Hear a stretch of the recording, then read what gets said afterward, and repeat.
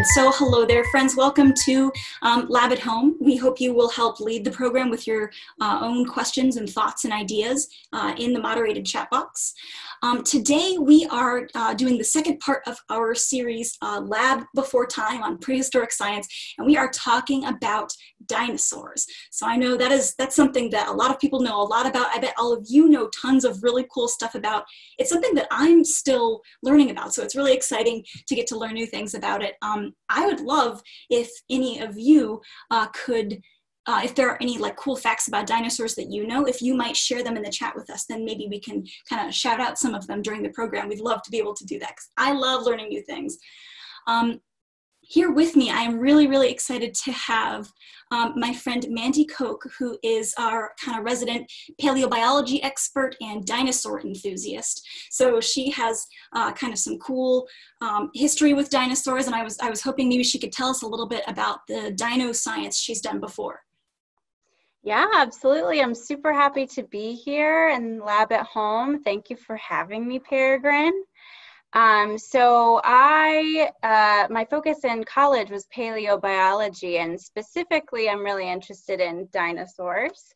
And so I did a couple internships at the North Carolina Museum of Natural Sciences in downtown Raleigh. I have some fun pictures that we can maybe pull up and see from that time, but I worked in the paleontology lab at that museum. And so here's a couple pictures of me opening up plaster jackets that have some fossils inside of them, using a buzz saw to open those, and we use paintbrushes and tools that kind of look like maybe what the dentist would use to pick the plaque off your teeth. And so right in this picture, I'm extracting fossils from rock. And the next picture, we can kind of see, there it is. So this is a plaster jacket that has a vertebrae inside of it. And so I extracted all of the bones out of there. And then once you extract the bones, you have to put them together, kind of like a puzzle. And so you use acetate to kind of glue the pieces together. And this is the finished vertebrae that I put together. This is a great question about what is a vertebrae exactly? That's a great question.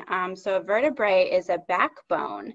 And so this particular vertebrae is from an Dinosaur, which is not a dinosaur, but it's a really ancient reptile that lived before dinosaurs lived. So this particular vertebrae is about 300 million years old. Wow, and that's the actual fossilized vertebrae. Yeah, that is the actual fossil. It's not a cast, which is what you might see up in museums for displays, but that is the actual fossil. It's very fragile because it's very old. That's really, really cool. And I just wanted to ask one more thing about the plaster jacket. What is that?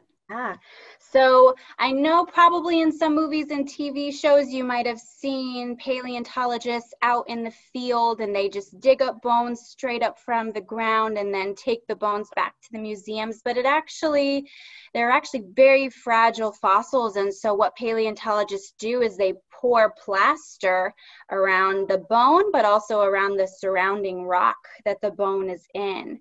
And then they will transport that entire big plaster jacket back to the museum and the lab, and then you break open the jacket with a buzz saw, and then you use your various tools to get the bone out of the rock.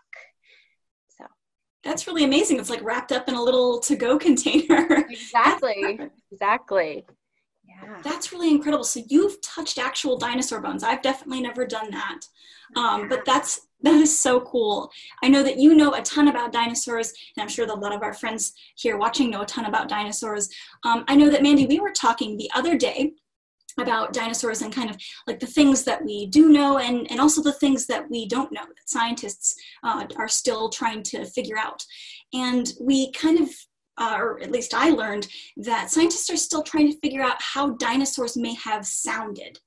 So I thought that could be something cool to talk about in Lab at Home. And I thought we could talk about some of kind of the latest research about the sounds that dinosaurs made, and maybe make some sounds ourselves, because the way that we make sound is pretty interesting, I think. So I might pose this question to all of you, all of our viewers. What is sound, first of all? Not just talking or anything. What is sound in general? What do you think? When you break it down, what is sound? We know that it's something that we hear with our ears. We know it's something we can make with our bodies, right? We can talk. We can also do things like clap. We can whistle. We can do other things like that. And sound itself is a vibration. So kind of something shaking a little bit. And you can feel this if you will gently touch your neck and just say something. You can just say, hello, my name is Peregrine. And it's something that you can kind of feel this kind of tickling, rumbling in your throat, because those are the vibrations that are making the sound. So some animals, including humans, make sound using our breath. Yeah, exactly, a vibration. We make those vibrations using our breath. So we breathe in, and then we move it through another part of our body, right? Kind of right out of our throat. But we're not just blowing air out, right? Something I was doing earlier as I was gently touching my throat, and at first I was swallowing, so I'll swallow. And I kind of felt something move a little bit when I did that. And then I noticed, especially if I say something really up high and then I say something really down low, I noticed like this movement in my throat when I'm saying it. So I have this whole structure here, sometimes called a voice box. I was calling it specifically the larynx. We have this cool machinery here that takes our breath and transforms it into sounds that we use to communicate. Oh, it sounds like, Varun, you were learning about sound in school. That's perfect. If you want to add anything that you learned in school, we would love to hear what you're thinking. We know that we humans and many other mammals make sound this way, but it's a little hard to think about what exactly is going on inside of our larynx or inside of our voice box when we're making sound. So I don't know if any of you have any of the things from our materials list to kind of do our experiment with us today. But I have a balloon, and I thought we could start with the balloon when we're thinking about what exactly makes the sound in our throat, what makes those vibrations. So we know we're taking breath in. So what I'm going to do is I'm going to blow my balloon up a little bit. So there's the breath. We're saying the neck of the balloon is kind of like your neck, right? It's kind of the holes where the air comes out of and goes into. And we're talking about this special part right up here, right at the very kind of opening there. We're pinching it together, and that's almost exactly like our larynx looks, our vocal cords look. They're kind of these like muscular structures that open and close according to how we move our throat. So this isn't going to sound like a person, but it is going to make a noise. And the vibration comes from how I move the fold between here, right? How these two pieces that are touching, how they're gonna move apart, right? Ready? Here we go. What?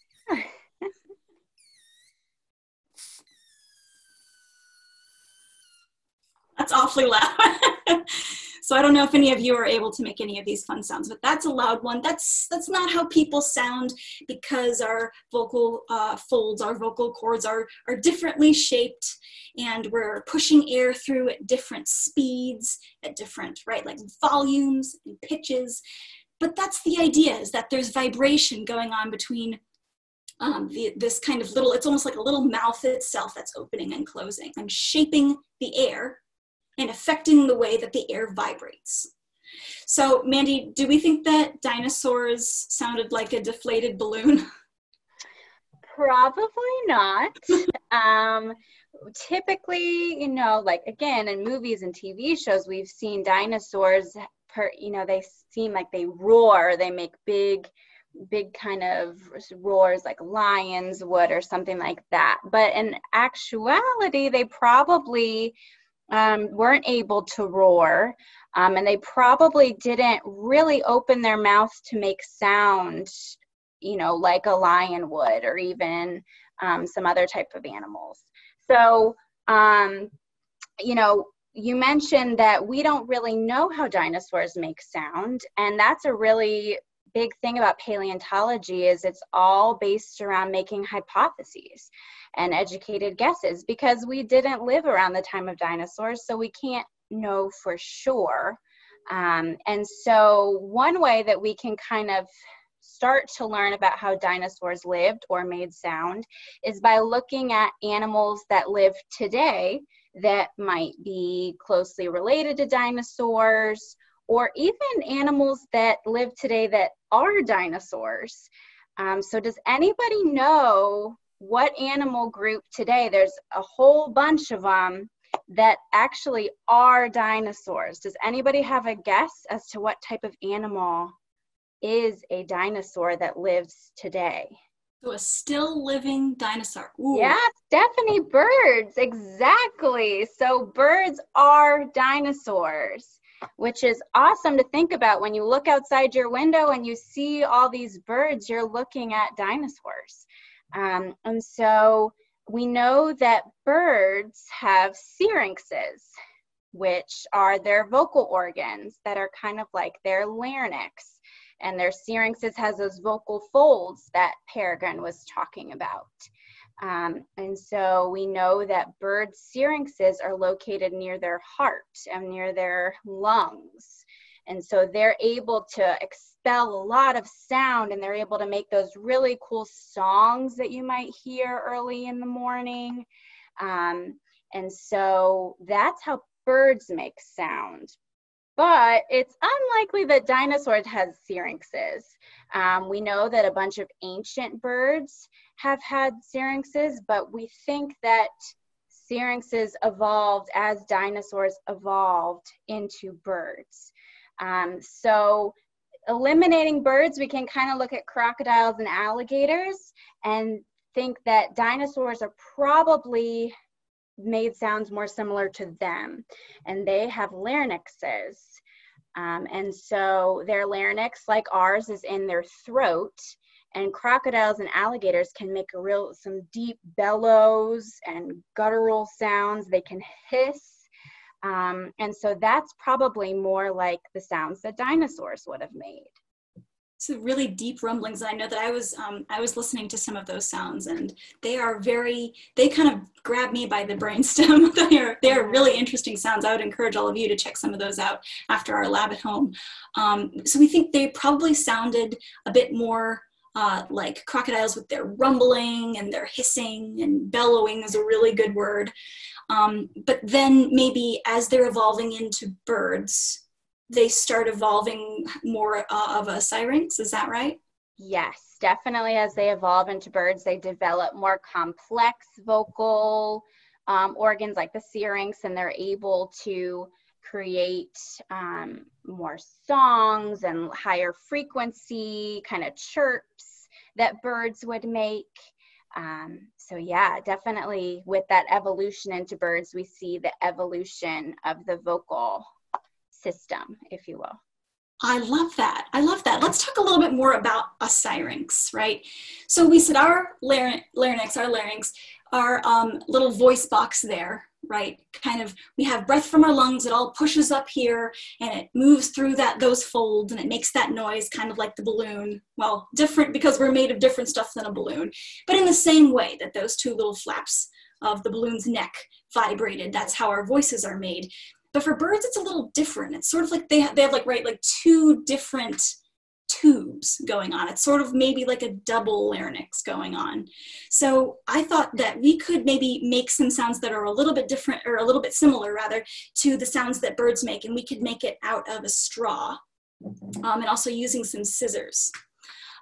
This is something fun that I learned to do a little while ago. I thought we could make two of them, since we know that a syrinx has two tubes. So what we'll do is we'll take our straw, and we're gonna cut it in half. We're gonna do the same thing to each side because we're just making two of the same thing, right? What we're gonna do is we're going to cut a little point into it. I'll show you one that I've already made to show you the shape that I made. So it kind of has this little double, it almost looks like a little beak here. I cut off a little bit here and a little bit here, and it made a really sharp point, and I didn't want to poke myself. So then I cut off a tiny bit up here. So I'll show you all what this looks like. What I'm gonna do is fold it just a little bit, just kind of pinch it at the top to help give me a line to cut on. And then I'm gonna do a snip here and turn it over and do a snip on the other side as well. And I'll give it a little bit of a snip on top just to make sure it's not too pointy. So I've created a shape like this, and this is kind of those two sides that are gonna be vibrating together. I'm gonna use my mouth to make this sound in just a second, and what I'm gonna do is kind of hold it between my teeth or lips where I can just kind of pinch it together like that, but not totally closed, just almost closed, and then I'm gonna blow through it. It's something that sometimes you have to try a couple times to get the right sound out, but I'll show you what it sounds like. Hopefully I can make it go. Like a kazoo. So there's a lot of really interesting sounds you can make with this. I don't know if it sounds loud to you guys, but it's a pretty loud sound. I'm gonna make two of them. That might even be more loud than just one. Then I'm gonna see if I can blow them both at the same time. I don't know if any of you are following along with our experiment, but I would encourage you guys to try that. So I'm gonna cut another one. And I'm not too worried about making them exactly the same because birds can make kind of two different sounds at once, right? Because isn't it like one lung per tube or something? Yeah, absolutely. So one tube is kind of connected to each lung so they can start making one sound and then use their other tube to kind of make a whole different sound. And sometimes they can actually make the two sounds at once. That's really cool. I wish I could make two sounds at once. I know. I know there's kind of some special techniques that maybe you could study a lot and learn about, like Mongolian throat singing to do multiple sounds. Yeah. I can't do that. No. So I'm going to give this a try. I'm going to try to do both of them at once. I'll test this one out, my new one. So sometimes it's a little, I'm going to make my flaps a tiny bit shorter. See how mine are a little bit longer? I'm going to see if that helps me out. This one works. Let's see if we can get this one to go.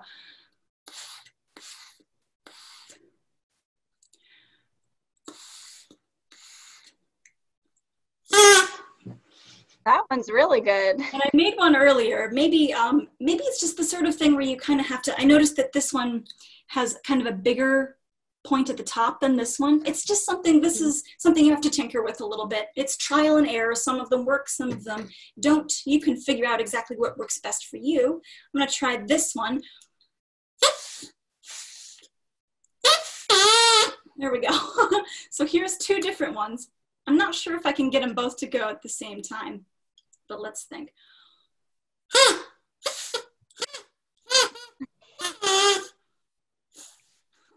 It's very noisy. This is a great one to do outside.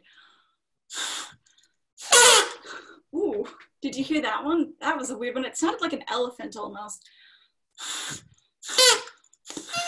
So that's a bunch of different, that's a cacophony of noise. That's just an explosion of crazy noises that we could make.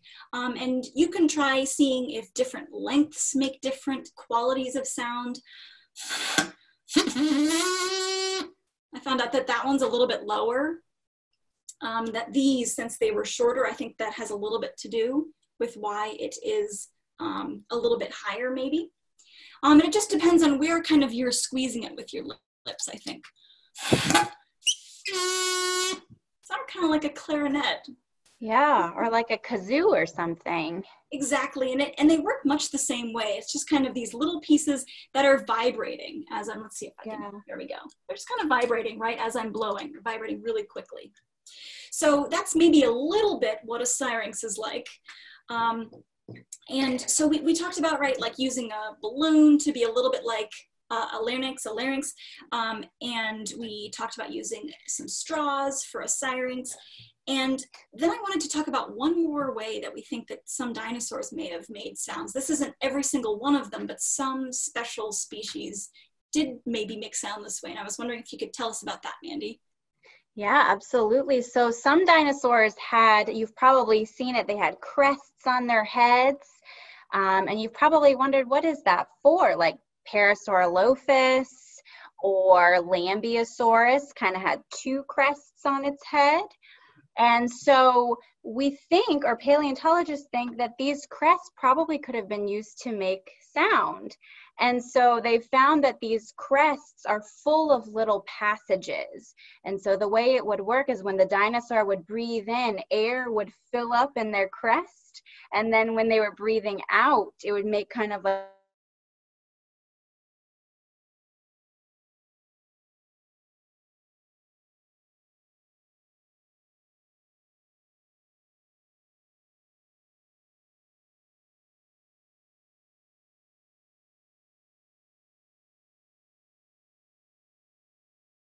those sounds. That is so amazing. And it's maybe sounds a little bit like when you blow air across the top of something like a bottle, because it's like the air is going in here and it's resonating. Absolutely, yes. Yeah, vibrating all in there. And I thought, I don't know if any of you have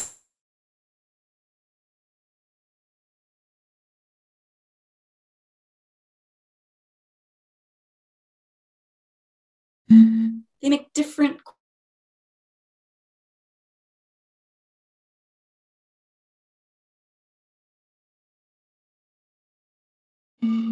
So that sounds a little different. That was a higher one. That's interesting. It's higher pitched. And then I have a little tiny test tube that makes an interesting one. Oh, wow. It's nice. It's so much smaller, I guess. Yeah. The bigger it is, I think the lower the sound, because the vibrations are going a little bit kind of slower. Oh, this is a great point. The longer tubes have a lower pitch than the shorter tubes. And my friend Varuna was referencing, like, it's like a pan flute. So I don't know if you've ever seen those different kinds of flutes that have a bunch of different pipes on them. I'm gonna make one out of straws here. It looks a little bit like this, and you would blow across the top of them. Oh, this is great. Bottle caps also work. And also acorn caps can work. Yeah, so you're blowing your breath and it's kind of making it vibrate a little bit. And that's what the sound is. So there's so many different things. I was trying to whistle with my hands earlier. Have you ever done that before, Mandy? I have not. I can't even whistle normally. So I don't know if I could whistle through my hand. I can't do it with my lips. No.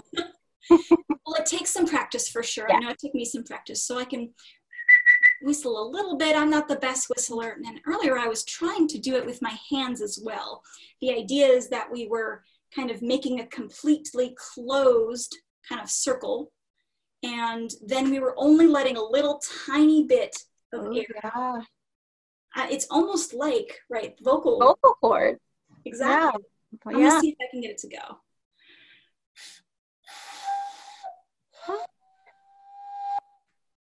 So that goes pretty well. And I'm just blowing right here, but I'm making sure this is the only place where any air is getting out.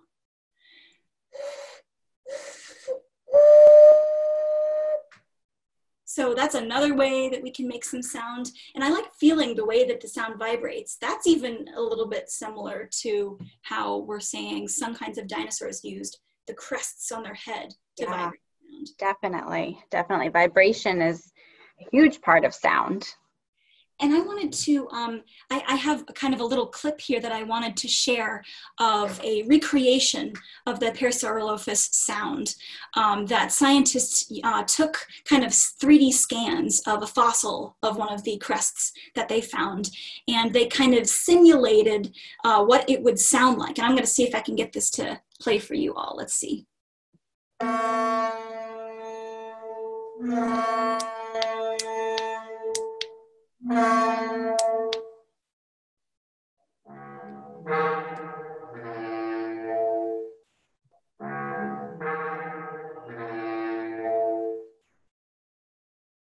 so interesting. It sounds like a tuba Tuba. I almost. was just about to say that, a tuba. Or like a Yeah. honking horn. Or like a foghorn. Yeah, something like that. Exactly. Definitely. Yeah. No, Go ahead. sorry. I was just going to say that's so cool. We've made some sounds that maybe don't sound exactly like a dinosaur, but use some of the same ways that dinosaurs might have made sound, especially when we're talking about making a sound like we make sort of with our larynxes, but much lower. And also when we're talking about blowing across a bottle to make a really good vibration, a really good reverberation of sound.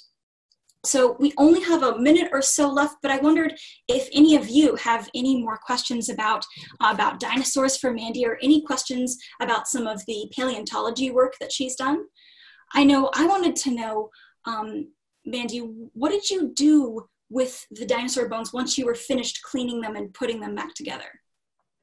Yeah, so the Museum of Natural Sciences has a huge basement, and it's just full of fossil specimen. And so when we finish a fossil, it would kind of get cataloged and would go down into their basement.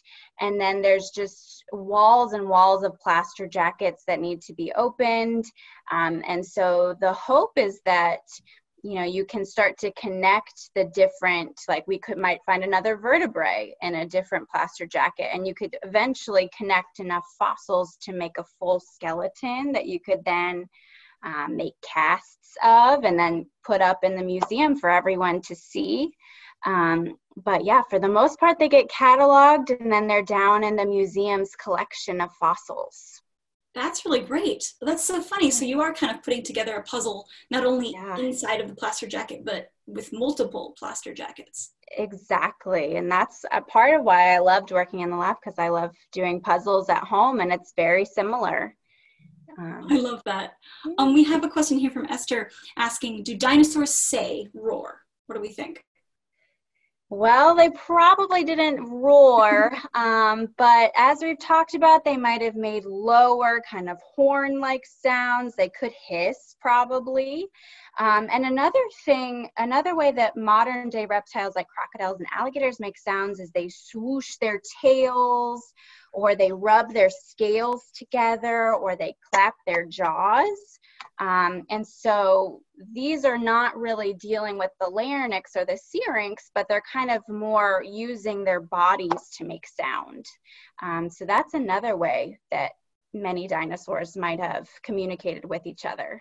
That's so interesting. I guess we were just saying when we were defining sound, like we can talk, but we can also clap and do other things. Oh, this is a great connection, Max, like how crickets grind their legs together to make sound. Exactly. Or how we might snap our fingers, right? Exactly. The sound of our finger hitting our hand. That's really cool. So we're saying there are vocal, or using our voice, using our breath, or using their breath, right, to make communications, but also using their environment and also using their bodies to make sound. That's so interesting. And I love that it's such a puzzle. You have so much detective work to do because we don't have time machines and we can't go all the way back. But it sounds to me, Mandy, like you've done a lot of really amazing research that helps us get some pretty good ideas about what life might have been like for dinosaurs and what they might have looked like, sounded like, and maybe even acted like. That's so cool. This is about all the time we have for today, but we do have one more installment of our Lab Before Time series, and it's going to be on bugs, prehistoric bugs, and how bugs and flowers evolved together. So be on the lookout for that one. I would love to see you all next week, Wednesday at this same time, 4 p.m. I'd love for all of you to maybe join me in thanking Mandy so much for being here. Mandy, I really appreciated your insight and your knowledge, because as I said, I'm still learning a lot about dinosaurs, and you have such great knowledge and experience. You're welcome. I had such a good time. Maybe I can come back one day and talk more about dinosaurs. I hope so. because you're my go-to if I ever have any dinosaur questions. Awesome. So that's a lot of fun today, friends. I hope that you had as much fun as I did. And thank you so, so much for your time. I hope we might see you again next week at 4 p.m. to talk about bugs and blossoms. See you next time, friends.